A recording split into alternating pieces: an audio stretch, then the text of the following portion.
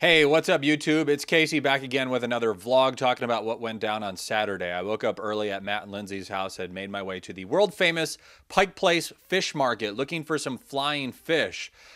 Well, it would turn out you have to actually buy some fish if you want to see them throw it around. So I wasn't going to do that. Also, I was sent on a mission to go find the first ever Starbucks, as you may or may not know, originated in Seattle, Washington. So as I was walking around, I saw a Starbucks on First and Pike. It looked a little too modern. I thought there's no way this is the first ever Starbucks.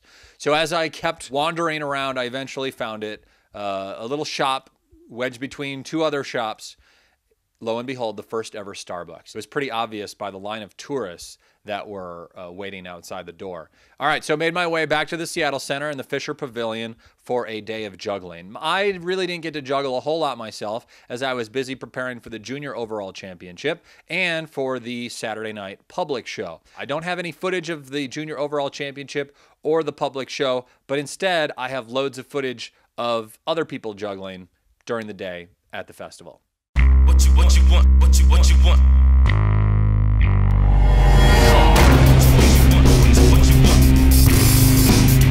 Come on.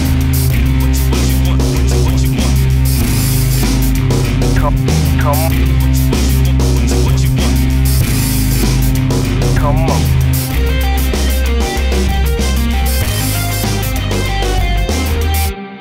So there you have it.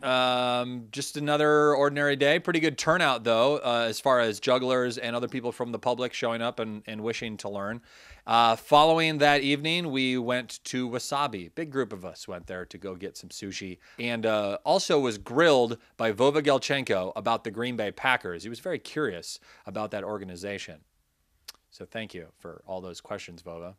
Also, the Green Bay Packers play the very next day in the playoffs against the Giants, and I fully intend to watch that game while I'm at the festival.